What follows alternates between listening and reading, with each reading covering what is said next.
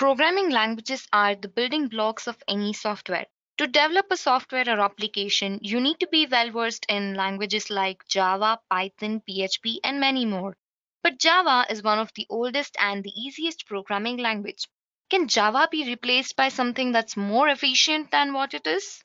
The answer to this is what this tutorial video is all about. So, hi everyone, this is Vaishnavi from Edureka, and I welcome you all to this interesting session on Kotlin tutorial for beginners. So we'll be discussing about one of the trending programming language, Kotlin. I assume most of them do not know what Kotlin is. So I'll be giving you a brief introduction to this topic, and also I'll be discussing how to run a program in Kotlin. Okay. But before we start digging deep into this topic, let's take a look at the agenda. First of all, I'll be talking about the history of Kotlin, how it grew to be one of the most prominent programming language, then talk about its major features and show you guys the exact architecture of how Kotlin works. Moving further, we'll also see how to run Kotlin programs and talk about the IDEs and how to set up the corresponding IDE on the system. And then we'll move ahead to the practical part of this session. That is, we'll learn different concepts like inheritance, class, objects, interface, functions, and many more. Okay, so I hope the agenda was clear. And I also suggest you to subscribe to our Edureka channel to never miss out any updates on the trending technologies. So let's get it started. What is Kotlin? What is the history behind the growth of this Kotlin? So Kotlin is a statically typed general purpose programming language. It is widely used to develop Android applications. If you have the basic knowledge of Java, you will be able to learn Kotlin in no time. This Kotlin tutorial is basically designed for beginners, so you would be able to understand Kotlin programming even if you have no knowledge on Java, okay? So how did Kotlin come into existence? JetBrains unveiled a project, Kotlin, which is a new language for the JVM, which was under development for more than a year and odd. Okay. One of the major goals of this project is to reduce the compilation time of Kotlin when it is compared to Java. So in February 2012, JetBrains open sourced this project under the Apache 2 license. Okay. But now, Kotlin has been Google's preferred language for Android development since May 7, 2019. So this is very exclusive. So Kotlin was officially supported by Google for mobile development on Android. Since the release of Android Studio 3.0, Kotlin is included as an alternative to the standard Java compiler.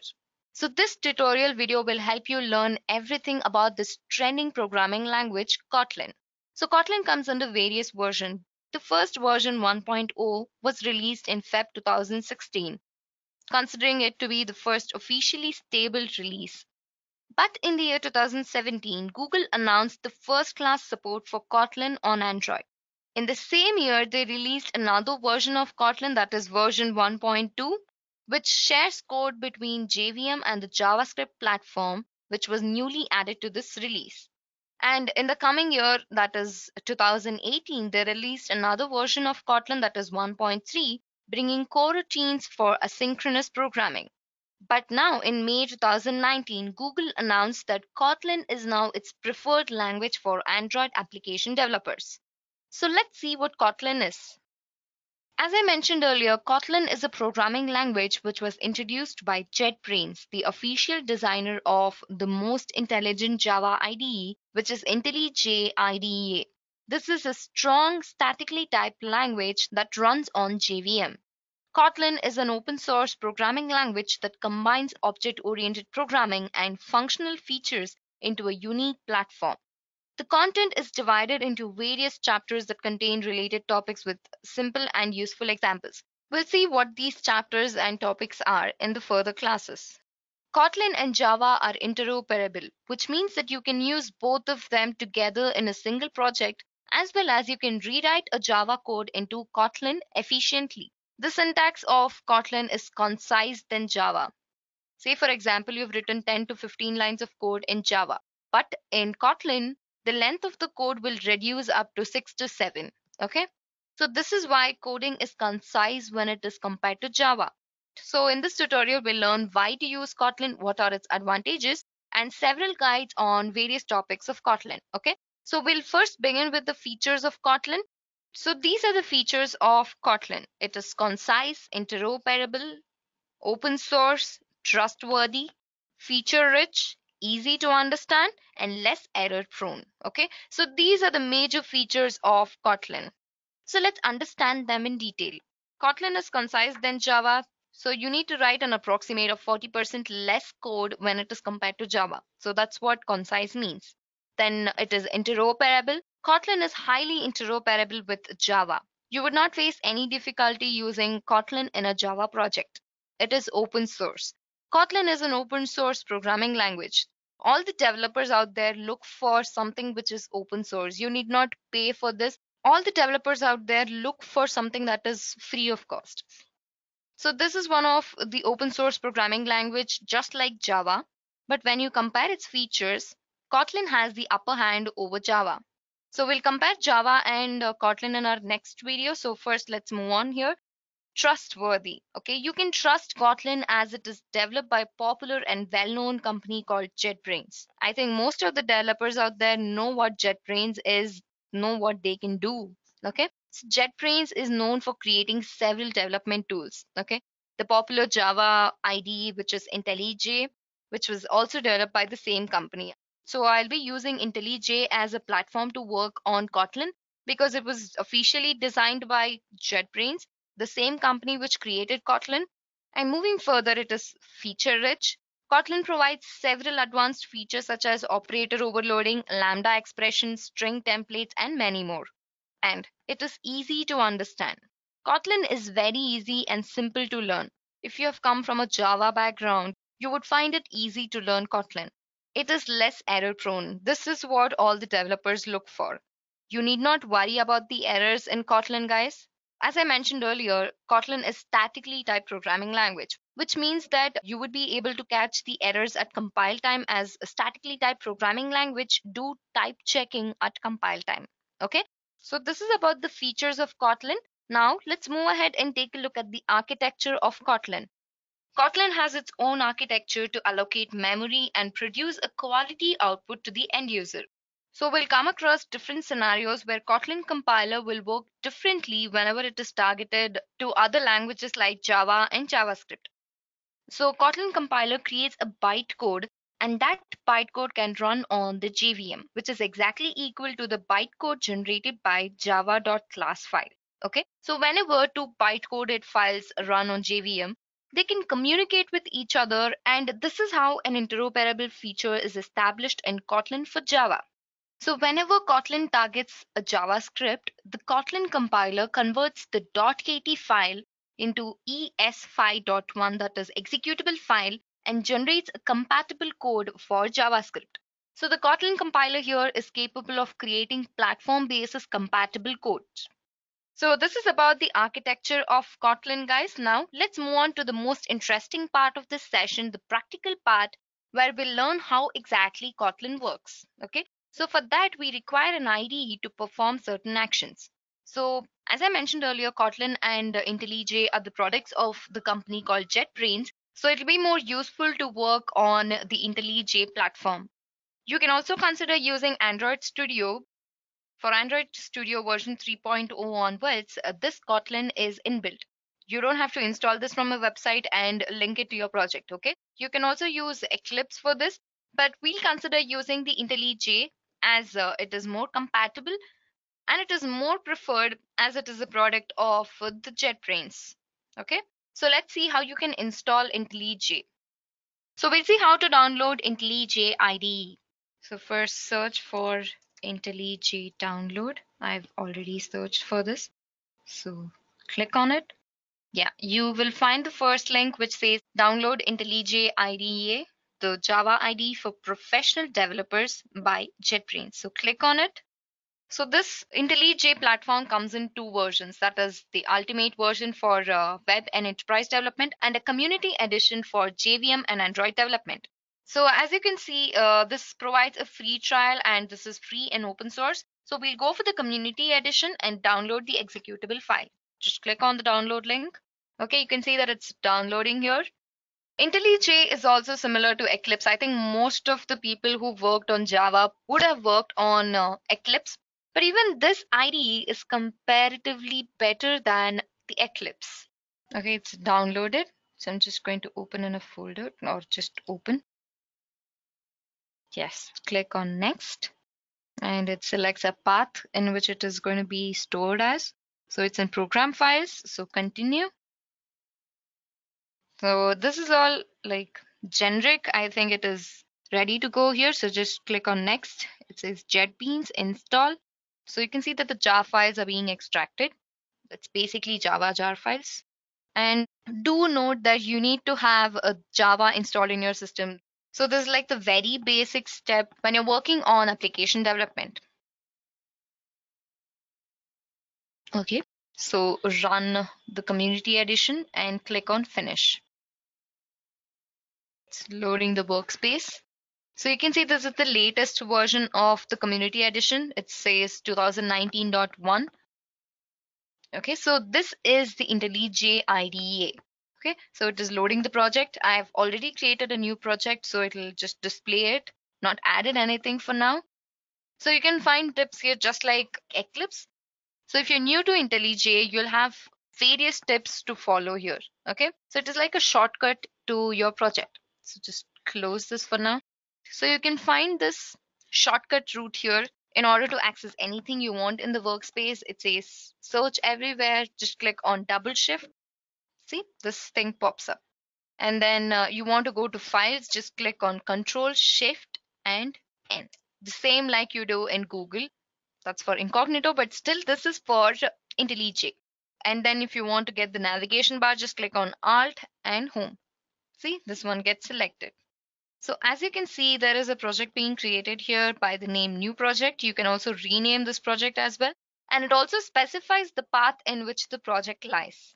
You have the IDEA folder, which holds all the libraries related to the IntelliJ platform, the output folder, which basically holds the output of the project. So this comes under the production.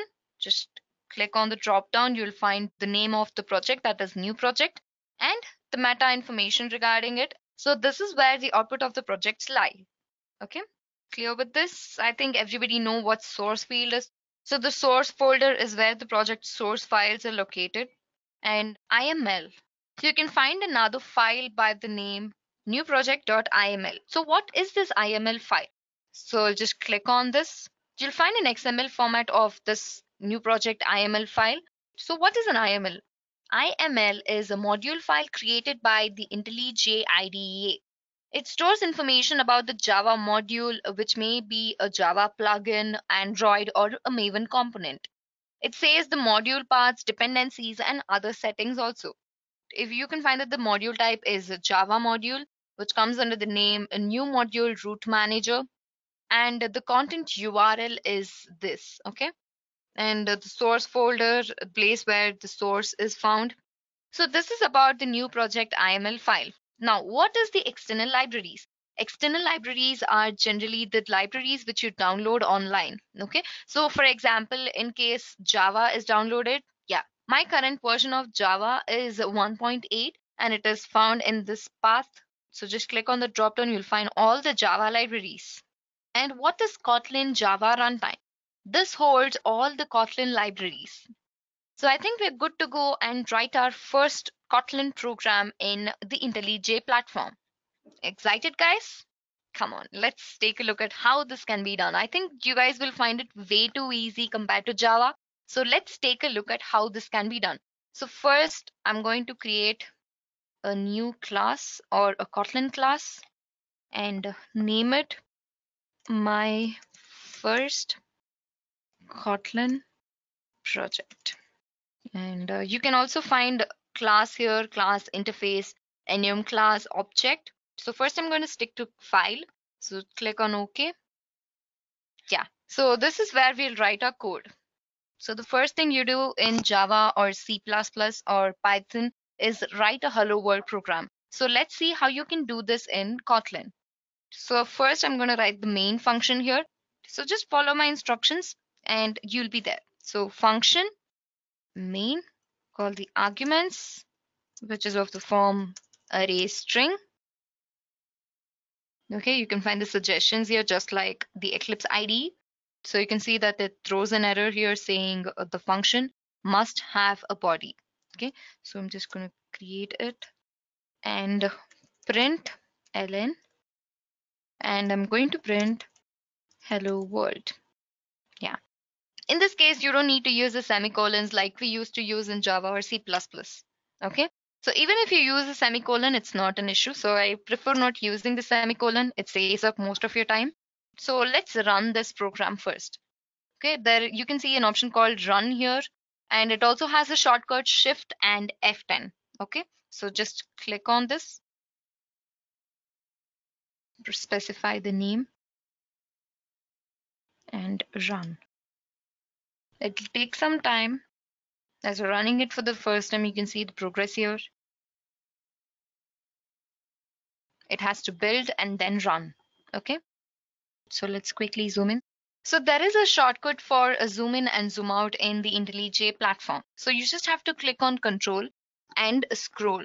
You scroll up, it zooms in, and you scroll backwards, it decreases the size. Okay, so just click on control and this. So I think the code is visible to you guys.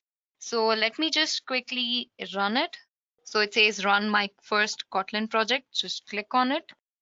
Okay, so you can see that the program's output is being printed here. It says hello world. Okay, so this is the basic simple program which we would do whenever we are new to the subject. So first I'm going to introduce you to the various shortcuts and the keywords in the IntelliJ IDE. So the first shortcut I'll be discussing about is how to generate the code. So click on Alt and click on Insert. So this helps in providing two options. It says generate and copyright. So it says no copyright configured for this file. So would you like to edit the copyright settings? So click on cancel, and you can also generate it. And I don't know why if this is not happening. I think I've already written the code here. So that's the reason maybe it's not happening. So this is the first shortcut, and another shortcut is Alt and Home. This helps in specifying the navigation bar here. See, it says new project, and under source is where our project resides. And you can notice this extension .kt, which means that it's a Kotlin file. You can find this in the source folder also. It says my first Kotlin project .kt. So this means it is a Kotlin project. So let's move ahead to our next shortcut. It is control and backcode. And this thing pops up wherein you can select your color scheme.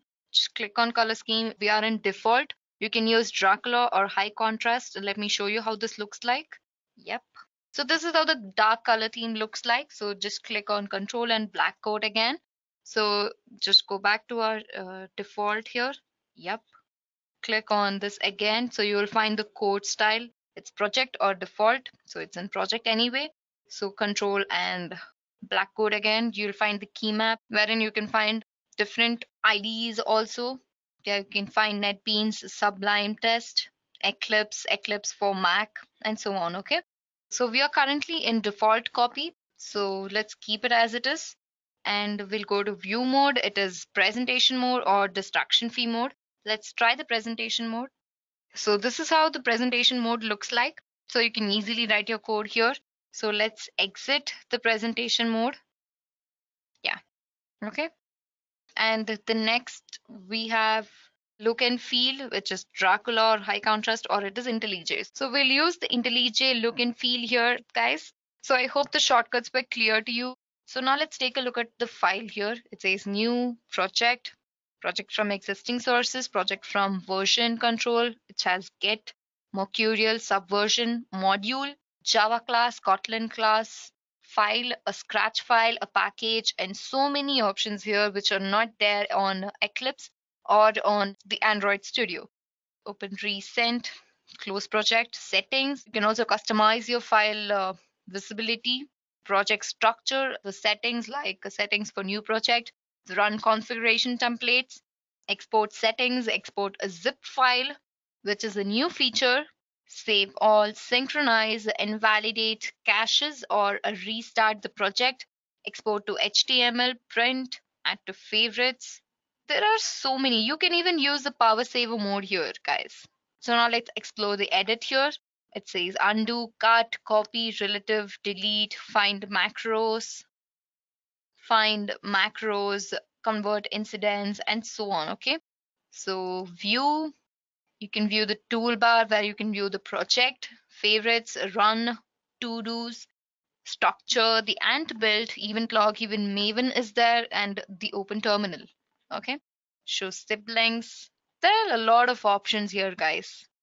Okay, you can also surround your code with a try catch or the exceptions, reformat the code, right? And analyze the code inspection by name, current file analysis. There's a lot. I mean, this will be useful for a lot of developers out there. And thanks to JetBrains for giving us this supremely useful IDE. Okay, you can build a new project, build a module, generate and build, generate a APK file, and run. And then we have tools such as tasks and contents, generate a Java doc, save project as a template, manage Groove console, and many more. So this is about the IntelliJ platform. So now that you've understood how to write a program in Kotlin, now let's move ahead and learn more about how to run different programs, learn about the data types, arrays, strings, and so on. Hope you guys find this very interesting. So moving ahead, we'll start with the OOPS concept first. That is how to create a class, how to create an object, how to create a variable, and so on. Okay. So the first thing you need to do is create a class. So I'm going to right click on it, new Kotlin. I need a class. So select the class and name this as new class. Okay. Click on OK. So you can find the class with the name new class under which we're going to write our code. So the very first thing you do in Java is declare a variable of the data type, name it int, float, or so on. Just call a variable of the type. So you just declare a variable there. But here you're going to use a keyword called var and val. Var is usually referred as the variable, and I'm going to specify a new variable here. So here I'm going to be considering using var, that is a variable, and give it a name course. And it requires initialization. So I'm going to initialize it to a blank string here. As this is a form of a string, it needs to be initialized and specified that it is a string. Just type a colon and specify it is of the form string. Yeah, this is clear. And after specifying it as a form of a string, let's go back to our first file, that is my first Kotlin project file. And I'm going to declare a variable here to link it to the new class file. Okay, so the variable is of the name Edureka. And I hope you guys remember how to instantiate or create a new variable in Java. So you would use the keyword new and specify the variable there. But in Kotlin, there is no need for the new keyword. All you have to do is just simply call the new class function. So you can see that it is already here. The name is here. It says root. So just add this. Done. So this is how simple you can create a variable in Kotlin. So considering the variable and the class, that is dot course, I'm going to specify the string here, which I'm going to name it as Kotlin tutorial. And say if you want to print this particular command. So I'm going to just use println. Yeah. And I'm going to write name is by using a colon. And if you guys remember in Java, we would specify outside the quotes saying plus and specifying the location of the variable. So even in this case, I'll try doing it. I'm going to use plus operator, edureka dot course. Yeah. And let's see how this works. Just click on run. Yeah, it prints Kotlin tutorial, right? And there is another way you can print this particular command. So instead of specifying it outside the quotes, I'm going to use it inside the quotes and use dollar instead of plus. Okay, and be it in the flower braces, specifying it under the flower braces, you can see that it is highlighted. So just run this program here. It will give the same output. Yeah, it says the name is Kotlin tutorial. Okay, so this is how you declare a variable in Kotlin. So every variable must be declared. Any attempt to use a variable that hasn't been declared is yet to throw a syntax error. Thus, it helps in protecting you from accidentally assigning to a misspelled variable. So now that you've understood how to declare a variable in Kotlin, let's take a look at the read-only variables or the val. So frequently you'll find this during the lifetime of the variable that you declared. All it needs to do is refer to one object. So you can declare it using the val keyword. The terminology here is that the var declares a mutual variable and the val declares a read-only or assign once variable. So both of these kinds are actually called variables in general. So let's see how val works in Kotlin. First, let's try declaring a value in our class. Hope it is visible to you guys. So I'll just rename this as val. You can see it is not throwing any error. As I mentioned, val is a constant. It can be declared only for a constant value. Like say, for example, the specific length and width of a rectangle. So you can use this val in that case. So let's try changing it here. So you can see it throws an error saying val cannot be reassigned. So as it is a constant, you cannot reassign the value of the string. As you can see, it already has a value, which is a null string. So here, as we assign it to a new text, it does not take the value. Now let's change this to val and check what happens. So this must be a variable, guys. So this can't be assigned. So let's change it to var so that you can access it in this project. Now, what if this variable Edureka is considered as a val or declared as a val? Let's check out. It doesn't throw any error here because we are creating a new class for this. So now, just in case, if you want to try for another class of the name Edureka is equal to new class, it throws an error saying val cannot be reassigned. So this is where the problem arises. So val is used as a constant variable. Var and val are the two variables in Kotlin. So I hope this was clear to you guys. So we'll change this to var. And just in case, I'm going to create another object of this Edureka is equal to new class. Yeah, you can see that it throws no errors. So I'm just going to copy this println statement and paste it over here. Yeah, it throws no error as such. So, but let's try running this program.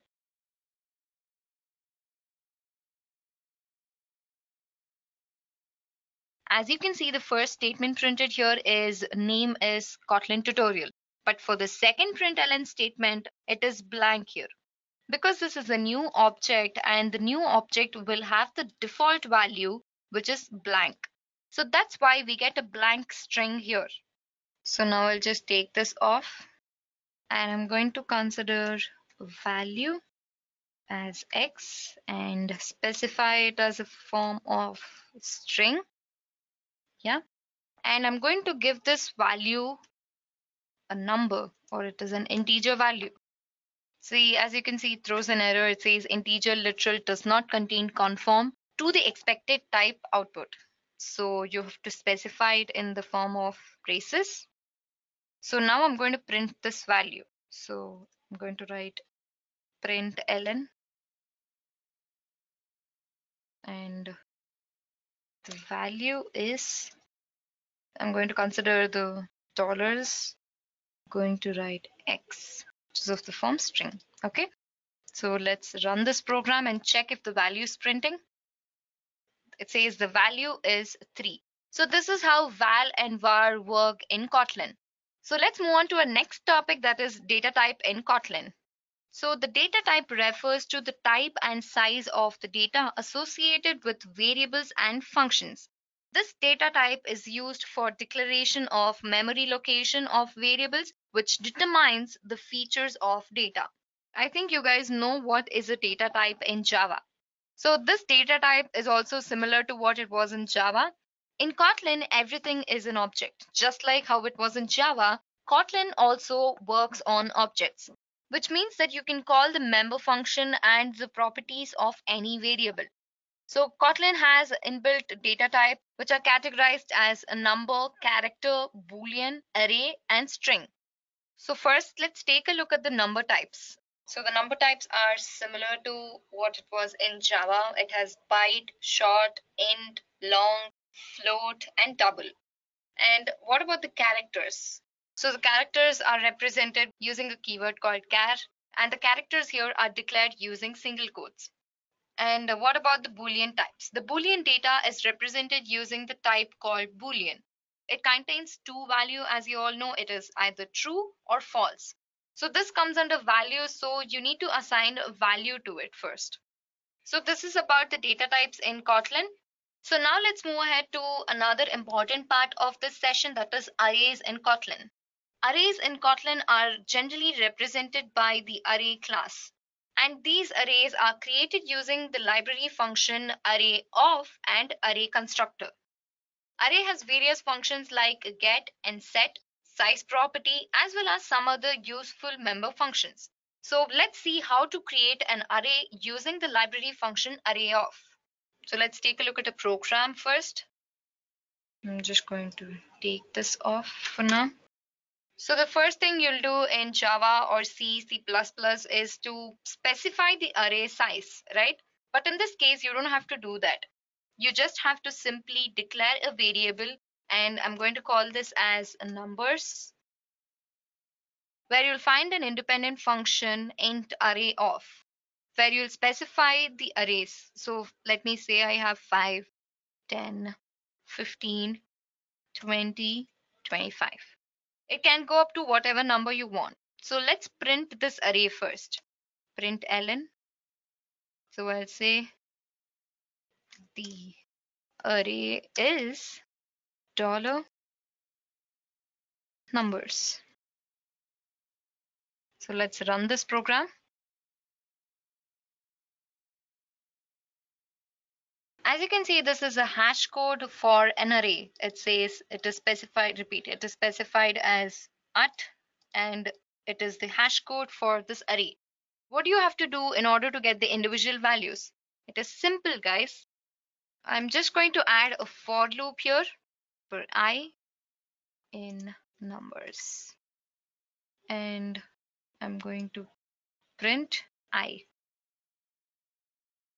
So let's run this. I'll explain what is a for loop and why is it like this in the upcoming section. Let's run this. You can see that it is printed in the next line. Yeah, it says 5, 10, 15, 20. So this is how arrays work in Kotlin.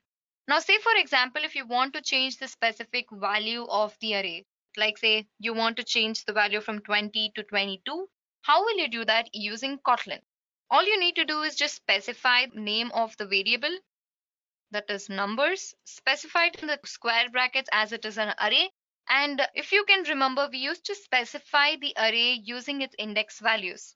The first value is always 0, which is a of 0, a of 1, a of 2, and so on, right?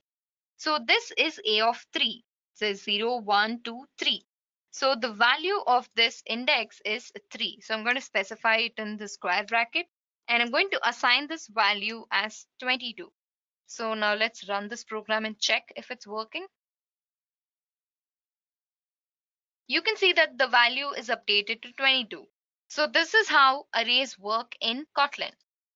Now people might actually find it difficult to specify the object and use this index in order to write the script. I'm going to comment this, use this as a comment. So I'm going to use the get and set methods in this case. So I'm going to set, you can see this, set 1 to 5 or 6. It's already 5, so I'm going to set the first value, that is the first index value, that is 10 to 6. So let's see if this is working. Yeah, you can see that it is updated to 6 here. Now let's try to get this array. So I'm going to call numbers dot get. So it says no value passed for parameter index. So I'm going to call this as 3. So we'll get the value of the index 3, that is 20. So let's run this program. As we're using for loop here, it is going to print it for 5 times. So I'm just going to take off this for loop for now. Yeah, and run it. Yeah, as you can see, it prints 20 here, whose index is 3. Now say if you want to get the value of the last index, that is 4, how would you do that using Kotlin? So I'm just going to take off this and just specify last. So this gets the value of the last element or the last pointed index. Okay, it says 25. You can also get the last index value of the array. I'm going to say last index and let's run it. It is 0, 1, 2, 3, 4. It should print 4. Yeah. So this is how arrays work. Now say if you don't want to specify the values in the array, how do you do that using Kotlin? So I'm just going to take off this thing and write int. So we have a method in Kotlin which says int array. Yeah. And specify the index, that is 5. Yeah, it says size is of 5. And I'm just going to take this off the comments. Take this off too. But still I'm going to print the value of I. So I'm going to be printing numbers. So let's run this program and check what happens. So this is because we've set only one value. Okay. So I'm going to take this off. So I'm going to consider numbers dot set 0, 5 and 1, 6 is already there. So numbers dot set 2, 10, numbers dot set 3, 15, numbers dot set 4, 20. Is it 5? It's 5. So I'm going to print the numbers. So let's run this program and check the output. Okay, it again prints the hash code, which means that we need to use the for loop for printing. So I'm going to consider writing for I in numbers and print I. Okay, so I'll run this program now. It has to print 5, 6. Yeah, so you can see it prints 5, 6, 10, 15, 20. So this is how you set the value to an array of the particular size specified. So this is just like Java with a little bit modifications here and there. Now all we did was deal with the integer values. Now say for example, if you want to deal with a float value or double, long or so. So I'm just going to take this off. You can find float value. Yeah, float array. And going to specify the size. So this is of the size and it will throw an error because this is not a float value. And the same goes with a string also. If you want to call an array of string, so just specify array of nulls. So this basically helps in providing a null string. So we need to specify the type here, which is of the form string, and specify the size of the array. So I'm going to consider it as 4. So these are not string values. So do specify these in the form of string. So it will work. So this is everything you need to know about arrays in Kotlin. So let's move ahead and learn about the next topic, that is operators in Kotlin. I hope you guys have understood the Hello World program and how arrays work in Kotlin. Now let's move ahead and learn how operators work. This is basically the second most important thing you do after you start learning any programming language. That is how to add two numbers. So I'm going to declare a variable called number1, which is of the form integer. And I'm going to call another variable, call it number2, and which is also of the form int. Okay. So what if I try to print this number1? It'll throw an error saying it is an inline operator. So I'm going to specify the value of it as 4 and I'm going to specify the value of it as 5. It again shows an error. It says it's an inline function. Kotlin is case sensitive. You have to specify an integer form of this variable. Okay, done. It'll print the value of the first integer. Okay, it prints 4. Now say for example, if you want to add num1 plus num2, store it in the folder or another variable called result, call it variable result, and print this variable result. Okay, let's see if it works or not. It works, guys. So this should be in the form of a variable. It should not be a val, because value is a constant. You can either print this as a value instead of a var. Okay, and even this, let's check if it works. Yeah, it prints the same one. So as we've used values here which are constant, I'm going to try using val instead of var here. So let's check out if it works. Yeah, it works. So this is how you add two numbers in Kotlin. You can do this in another way also. So I'm just going to take this off and I'm going to say num1 plus num2. So I'm just going to print this now. Okay, it again prints number 9. Now let's change the values of this. Let's say 40 and I'm going to say it as 33. Yeah, let's print this. Okay, so it prints 73. So this is how you add two numbers in Kotlin. Now say for example, if you want the difference of it. So I'm going to print number 1 minus number 2. So this prints the difference between these two numbers. Okay, it prints 7. So this is how you subtract two values in Kotlin. Let's move ahead and learn about the control flow statements and expressions. So in this control flow expressions, we'll be talking about if, when, for loop, while loop, do while, return and jump, and continue structure. So let's see how you can do this using Kotlin. So first we'll talk about the if statement. So let's see what it's all about. In Kotlin, if is an expression which returns a value. It is used to control the flow of the program structure. There are various types of if expressions in Kotlin. They are namely if-else expression, if-else ladder expression, and nested if expression. So first we'll start with the traditional if statement. I think all of you know how this if-else statement works in Java. It is exactly the same as it is in Java, guys. You just have to specify the condition under if and the corresponding code within the curly braces. If else is if, specifying the condition, code within the curly braces, and if that condition doesn't satisfy, it jumps to another loop else and runs the corresponding code. So this is how the if else expression looks in Kotlin. And another thing to note here is that the if expression is not used as a standalone. It is used with the if else expression, and the result of this if else expression is assigned to a variable. In Java, all we used to do is specify the condition and print the corresponding code.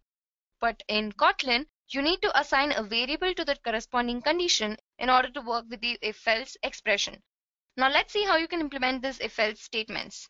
So I'm just going to take off this println thing, and I'm going to specify this as a variable here and here too. And now the first thing I'm going to do is if the number 1 is greater than number 2. So this is the way you can connect to the if else statement here. If num1 is greater than num2, I'm going to print number 2. Okay. So let's run this program and check. It takes a lot of time to compile. It is printing the second value, that is num2 here. Now let's say else I'm going to print num1. I'm going to give this value as 30. Yeah, and I'm going to run this. So it is printing 30, which is num1 here. So you can also do this by assigning a variable to this. So I'm going to create a variable and call it integer, which is equal to the condition. create an integer and take this off. So I'm going to specify, give it a integer value, that is initializing it to 0 first. And then if num1 is greater than num2, this thing happens. Okay, so it is throwing an error. It says assignments are not expressions and only expressions are allowed in this context. Assigning this value here, no? So I have to specify the type, that it is of the form integer. All you need to do is take off this equal sign and put a colon. Done with it. So I'm just going to run this code.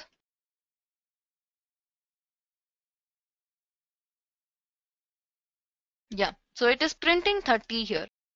Okay, now say I'm going to take this braces off and specify the integer as num1 and take this off, else integer equals num2, and after this I'm going to print the integer. Okay, now let's see what's the result of this code. Okay, so it's printing 33. Why? So we've mentioned if num1 is greater than num2. As you can see, it is clearly not greater. 30 is not greater than 33.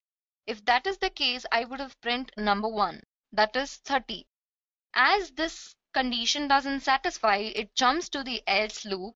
It takes the value of number 2, that is 33, and it prints the integer value, which is 33. So that's how you get the output as 33. You can also do another thing by assigning a variable to this particular if statement, which is also called an expression. So I'm going to call this as an integer, and I'm going to take this off, which returns the value of num1 first and then returns the value of num2. So this is actually like a ternary operator, guys. As you can see, I'm just considering the variable integer and specifying with the condition, and it returns the value num1. If in case num1 is greater than num2, it returns number 1 to the integer. If this condition isn't true, it goes to the else loop and it takes the value of number 2 to the integer variable, and in the end it will print the integer. So let's run this program.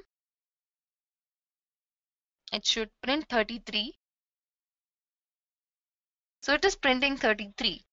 So this is about the if-else statement or expression in Kotlin. So now let's talk about the when expression in Kotlin. This is something new when it is compared to Java. So this when expression is a conditional expression which returns a value. I think you guys must be clear with the switch statement in Java. In Kotlin, when is a replacement of the switch command. So this works exactly like the switch statement in Java, C++, and C. So let's take a look at the example for this first. So I'm going to first take this off, specify a variable num. I'm going to initialize the value of num here.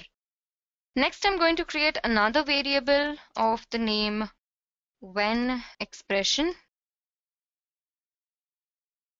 In this, I'm going to specify the condition when and specify num. At initializing the values or specifying the values, so I'm going to use 1 and 2, 3. So you can see it is throwing an error. It says unresolved reference. So it should be in the form of a string. So specify it in the form of a string. Done. It has to be specified over here. If it is not 1, 2, or 3, I'm going to consider the else loop here and specify the statement to be printed, that is invalid number. Okay.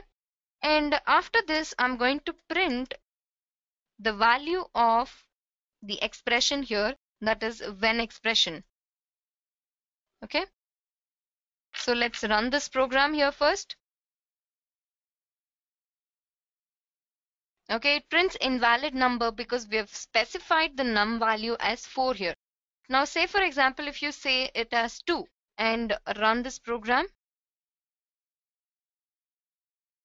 it prints 2 here. So this is how the when expression works in Kotlin. Now let's take a look at the multiple statement of this when expression using braces. So we can use this multiple statement enclosed within the block of condition. So first it's going to be the same, specifying the variable and initializing a number to it. So I'm just going to take this off. Yeah. So when num, I'm going to delete this also. So under this, I'm going to print a particular statement here. So first I'm going to assign the value here. So let me change the value first here to 6, and I'm going to print Saturday. Sixth day of the week is Saturday, and I'm going to assign a value to this, that is 6. Okay, 6.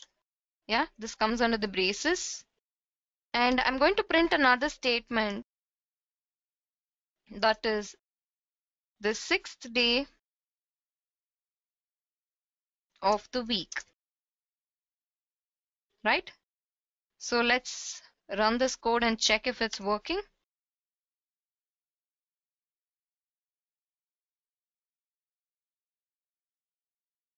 So it prints both these texts. It says Saturday and it says 6th day of the week. Now let's say, for example, if you have another number, say 1, which is assigned to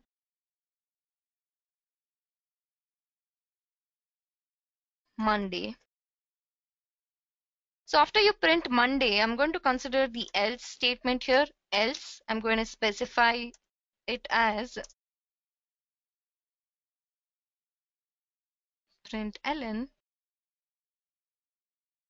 other days. Okay, so let's run this code. It's showing an error expecting an element.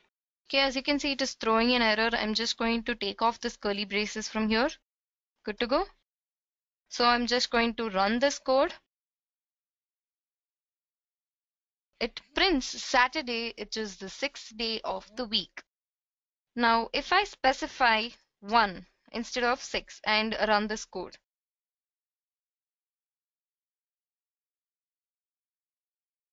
it prints Monday. If in case it is not Monday, it will print other days. So this is how the when expression works in Kotlin. So now that you've understood how the when expression works in Kotlin, let's move ahead and learn about the loops in Kotlin. I think all of you know what are loops in Java, right? So this is also similar to the loops in Java. So we have the for loop, while loop, and do while loop. So let's see how for loop works in Kotlin. So this is a very simple procedure when you compare this with Java. Kotlin's for loop is used to iterate a part of the program several times, just like how it works with Java. It iterates through arrays, ranges, collections, or anything that helps for iteration. So this Kotlin for loop is equivalent to for each loop in C++. So let's take a look at the syntax of this. It says for specify the item in the collection and the body of the loop. How to iterate it through an array? Let's take a look at the example for it. As you guys are clear with the arrays, so I'm just going to take this off. As you guys are clear with how arrays work in Kotlin, I'm going to use the function array of. I'm going to specify the values here. I'm going to specify 10, 15, 20, 25. Okay. Now I'm going to use the for loop in order to print this array. So for, first thing you need to do is specify the object which you want to point it to the variable. So I'm going to consider it as item in num. Yeah, it says, you can see the suggestion here. For item in num, I'm going to print the item. So let's see how this works. Braces.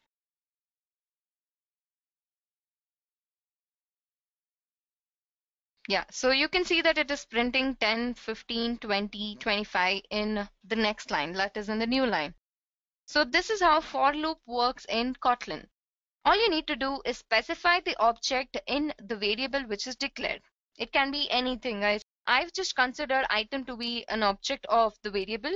Okay, and I'm going to print this item. So this prints the entire array. So you can give another number here, say 30, 40, or and so on. So this still prints the array. So you can see 30, 35 are also added to this list. So this is how for loop works in Kotlin. So if the body of the for loop contains only a single line of statement, it is not necessary to be enclosed within the curly braces. I think all of you might have worked on Java and you might have figured out that we use curly braces after you specify something in the condition for loop. So in this case, you need not use the curly braces if it is a single line statement. Okay. Now let's take a look at how you can iterate it through the range. Kotlin lets you easily create ranges of values using the function range2.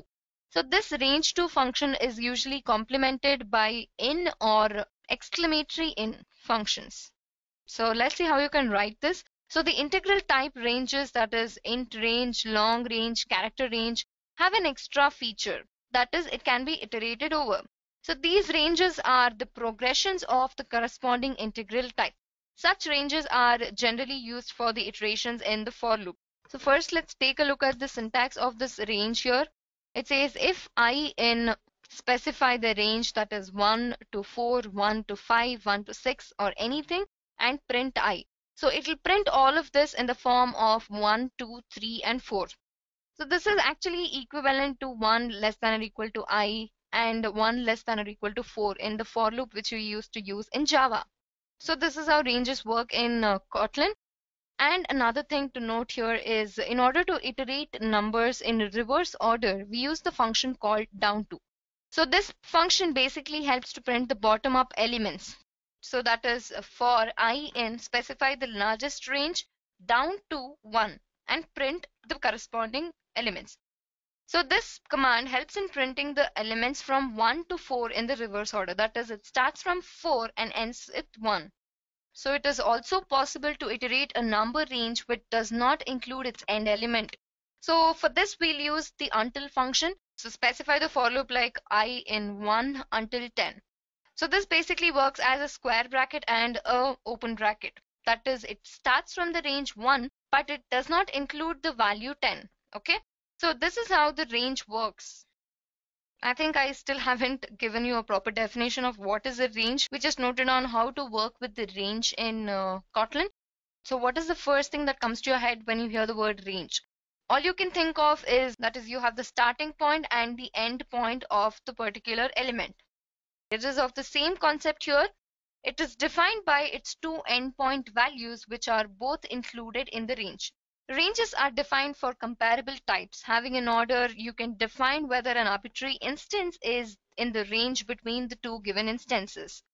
So the main operation here on ranges is it contains a particular element which is usually used in the form of in and exclamatory in operators. Okay. So in order to create a range for your class, you need to call the range2 function on the start range value and provide the end value as an argument. Now let's try using this range in our for loop. So I'm just going to take off this code here. So the first thing I'll do is I'm going to use the for loop here for I in 1 to 5. I'm going to print I. Okay. Let's see if it is working. Let's run this code.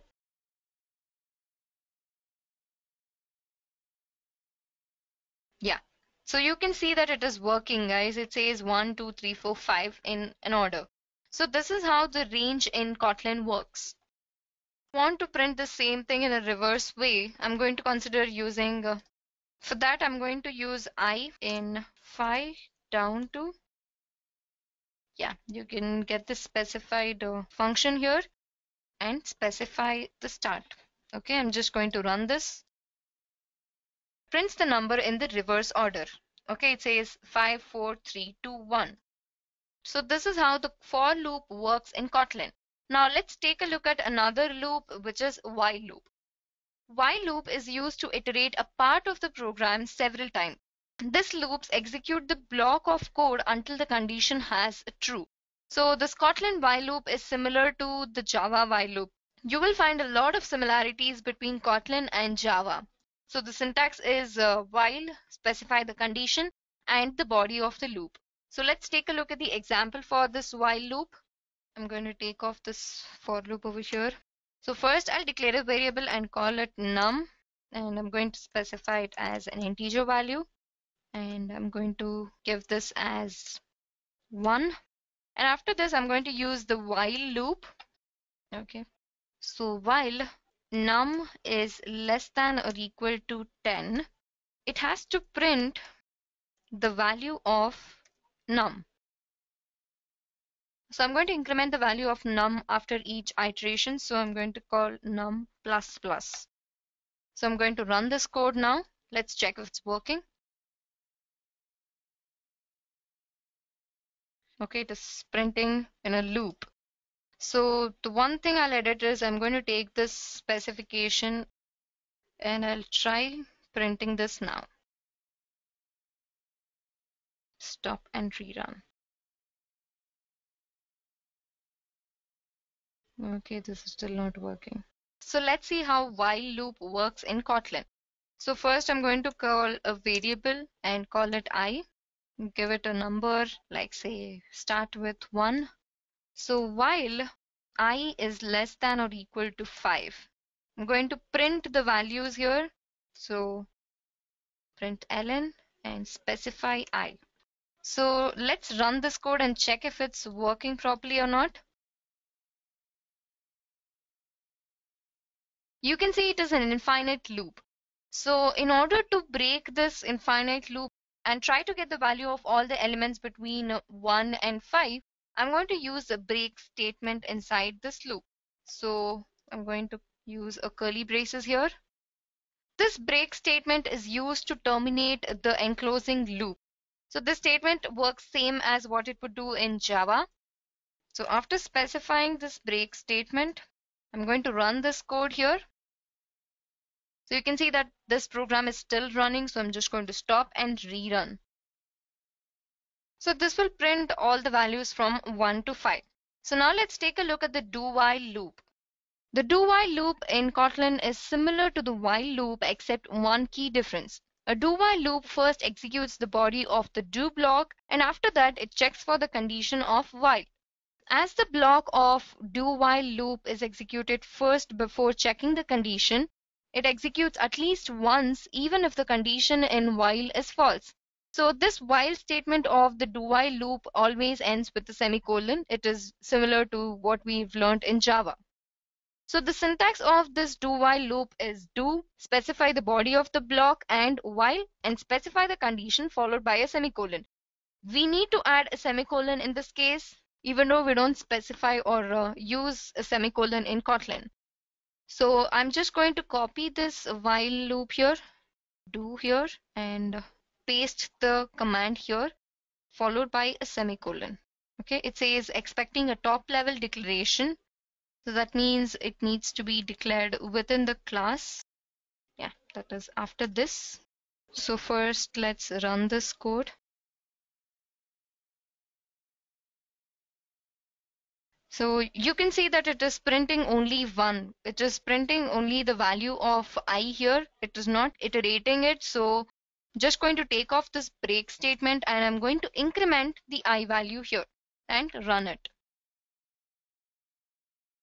Now it should print the values from 1 to 5. Yeah, you can see that it is printing values from 1 to 5 here. So this is how the do while loop works in Kotlin. And if in case the condition in the while loop is false, let's see what happens. So here I'm going to specify the I value as 7. And the condition here is while I is less than or equal to 5. 7 is nowhere less than 5. So let's run this code and check. It at least prints the value of the I. Yeah, see, you can see that it is printing the value of the I, which is 7. Okay, so this is how do while loop works in Kotlin. Now let's take a look at the return and jump statements in Kotlin. There are basically 3 jump expressions in Kotlin. These jump expressions are used in order to control the flow of program executions. They are namely break, continue, and return. I think you guys are clear with what is a break statement. Now let's talk about continue and return. So this continue statement is used to repeat the corresponding loop. It continues the current flow of the program and skips the remaining code at the specified condition. So if you specify the continue statement within a nested loop, it only affects the inner loop and not the outer part of the code. So let's take a look at a practical example for this continue statement. So I'm going to consider using the for loop in this case for I in 1 to 3 or 4. I'm going to print the value of I. Print ln I, which is of the form string. Okay, so we'll print like this I and specify $I, which must return the value of the string variable. And after this, I'm going to consider using the if condition. If I'll take another variable here, that is k is equal to 4. Okay, so if k is equal to 4, I'm going to continue the execution. So I'm going to print another statement here which says print ln code for if. You can see it is throwing an error, so I'm going to take this as j is equal to 4, and it is throwing an error saying only break and continue are allowed inside a loop. So this is a loop. I don't know why it is not taking. Okay, as you can see, it is throwing an error asking us to specify the continue and the break statements inside a loop. So I'm going to just create a loop here and close it here. It says unresolved reference to j. So I'm going to create a variable called j and initialize it to 2. Okay, so I'm just going to run this code now.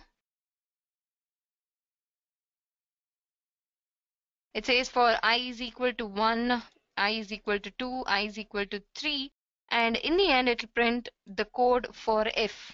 Okay, so this is how the continue statement works in Kotlin. So now let's move ahead and talk about functions in Kotlin. Function is a group of interrelated block of code which performs a specific task. Function is used to break a program into different submodules. So this makes the reusability of code and makes the program more manageable. In Kotlin, functions are declared using the keyword fun. So there are two types of functions depending on whether it is available in a standard library or it is defined by the user. Now, what is the standard library function? This standard library function is a built-in library which are implicitly present in the library and available for use. So let me just take this off. First, I'm going to create a variable by name num and assign a value 25. Create another variable by the name result.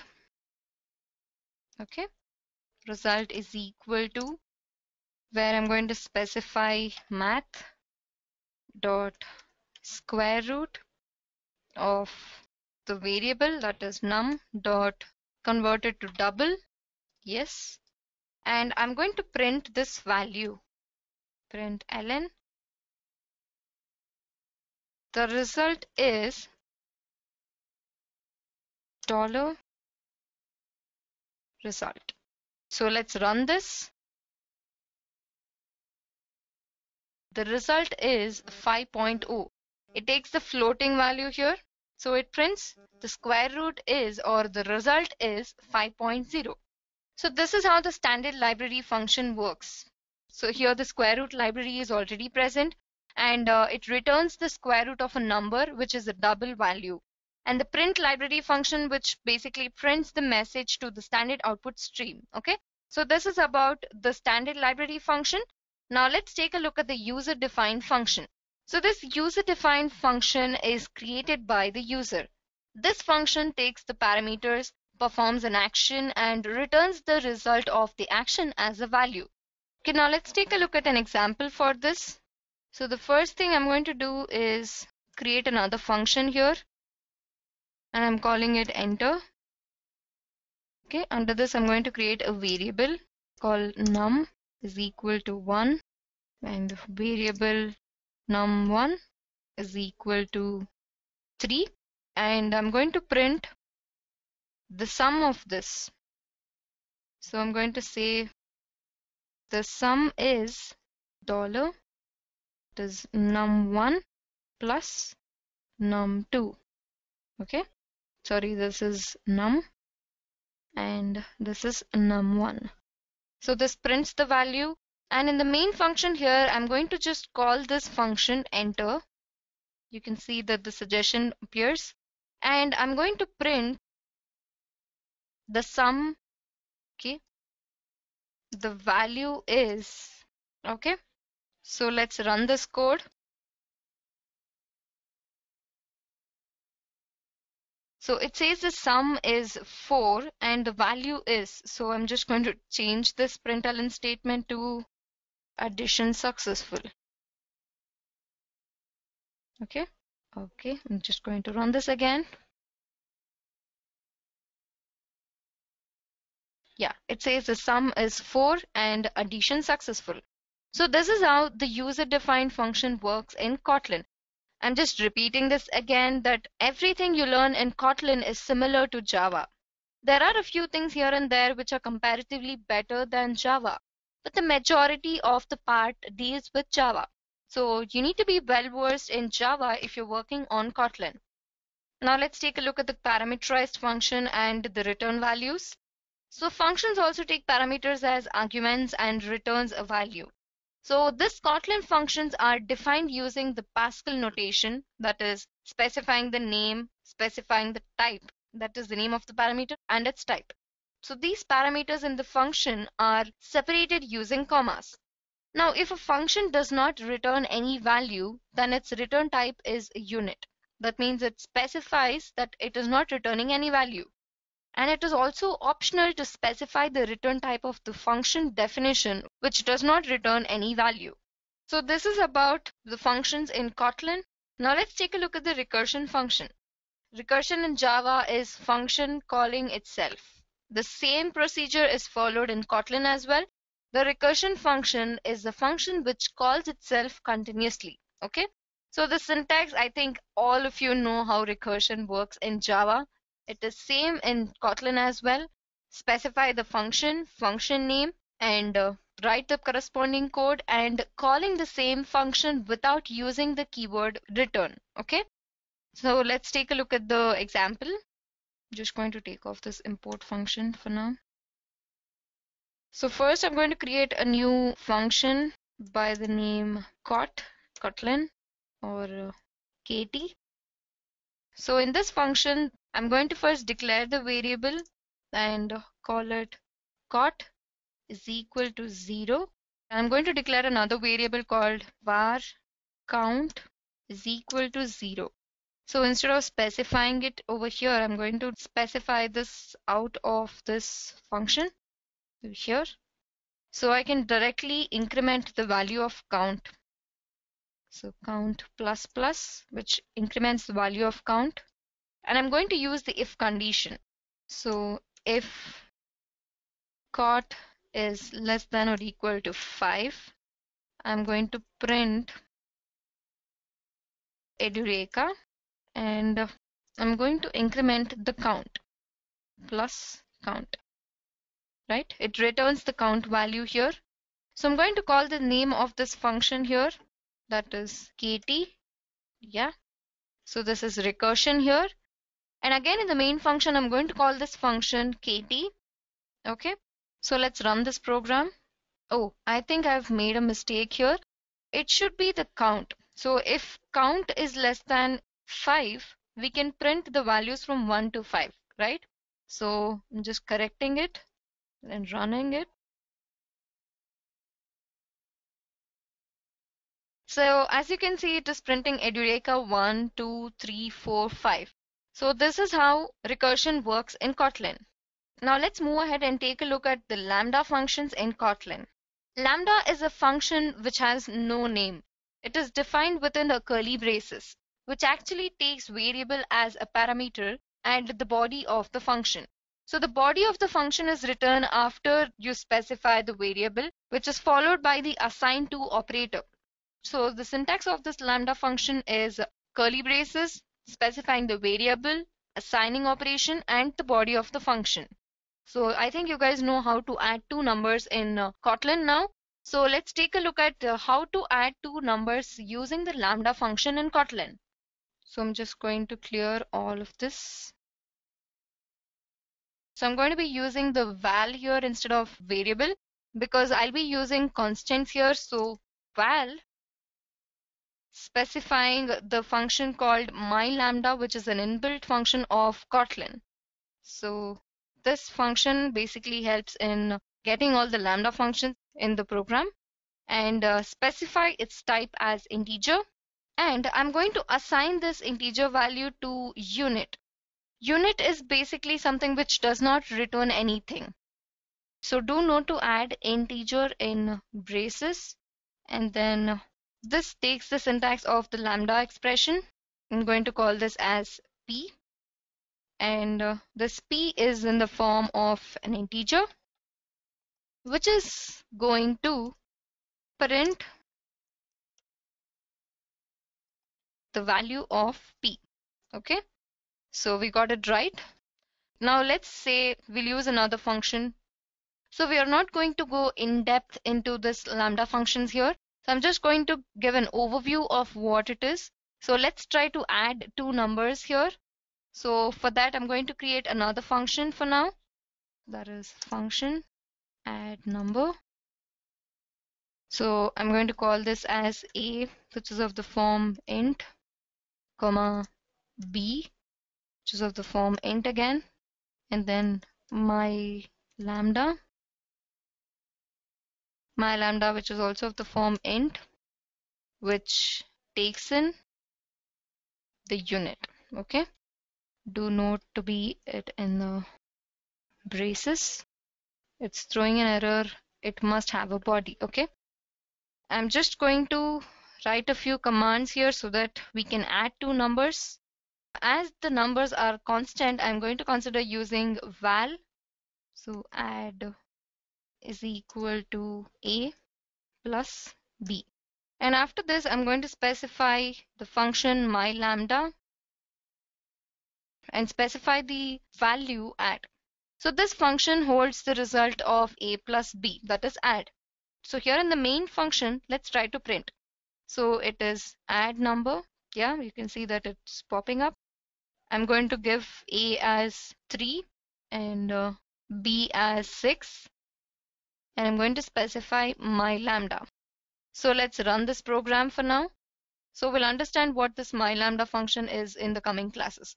So you can see that it is printing the sum as 9. That is 3 plus 6. So this is how you add two numbers in Kotlin using Lambda function. Now how can you work with Java and Kotlin simultaneously? Let's take a look. So if you're working with languages like C, C++, or Python and so on, you need an interface to work with another language also. But in case of Kotlin, you don't need that. It works both on Java as well as Kotlin simultaneously. So let's understand how this is done. Okay, so I'm just going to delete all of this. So the first thing I'll do here is I'll create a new class, that is a new Java class. Okay, so I'm going to call this as new Java class. Yeah, you can see that it is of the form class. Click on OK. Okay, this is visible to you guys. Under this Java class, I'm going to declare a access specifier that is private and specify the string name. So the next thing we need to do is get the name and set the name. So how to do that using Kotlin? When you're declaring the access specifier, you need to use the semicolon here. Once the access specifier is declared, I'm going to set and get the values. So in this case, it is name. So I'm going to set the name and get the name. So to do that, I'm going to type public.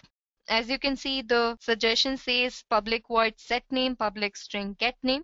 So first I'm going to set the name and then I'm going to get the name. Okay. So you might have this question, how can you include the object of Java into the Kotlin project? So this is way too simple, guys. Just go back to our project, create a new variable called Edureka and link it to new Java class. Okay. So this helps in getting the objects from the Java class. And in order to set and get the name from Java class to the Kotlin class, I'm just going to consider the variable that is Edureka dot. You can find get name and set name all are included under the single variable name. I'm going to provide value to this as Kotlin. So in order to verify if it's working or not, I'm going to print the name, that is edureka.name. Let's check if it's working or not. So you can see that it is printing Kotlin directly. So this is how Java and Kotlin work together. Now say if you want to convert this Java code into a Kotlin code. How do you do that using IntelliJ? This is a very nice platform to work on Kotlin, guys. All you need to do here is select your class and go to code, where you'll find an option called convert Java file to Kotlin. So I'm just going to click on it. It says rest of the project requires correction. Yep. You can see that it has changed. It is creating a variable called name, which is of the form string, and it is assigned to a null value. You can also check the extension, which is changed from .java to .kt. Now you might have this question, how can you convert the Kotlin program to a Java program? In order to do that, we use a decompiler, which I will not be discussing in this topic, because we use an external source in order to decompile the Kotlin code. So this is how easy Kotlin works. Now let's take a look at the final topic of this tutorial video, that is advantages of Kotlin. I'm not going to compare Kotlin with Java, but I'm just going to specify the advantages of Kotlin alone. So the advantages are, namely, it is completely interoperable with Java, it is more concise than Java, it runs safer code, and it comes with a smarter and a safer compiler, easier to maintain, and it's been created to boost your productivity. So coming to the final thoughts for this tutorial video, there are two things which are sure when you're comparing Java and Kotlin for Android development. Java isn't going anywhere. It will be a long time until it gets completely phased out by Kotlin. Kotlin, on the other hand, is here to stay, and it will get even more developer friendly as the time goes on. So I would like to take up a few names of the companies which are using Kotlin's new features in the mobile applications, that is Pinterest, Basecamp, Coursera. They have successfully implemented Kotlin's new features into their mobile applications. So that's it for today's Kotlin tutorial for beginners, guys. I hope you guys enjoyed this video. Do leave your queries in the comment section below so that we could get back to you and reply to you ASAP. Thank you for watching this video. Happy learning. I hope you have enjoyed listening to this video. Please be kind enough to like it, and you can comment any of your doubts and queries, and we will reply them at the earliest. Do look out for more videos in our playlist and subscribe to Edureka channel to learn more. Happy learning!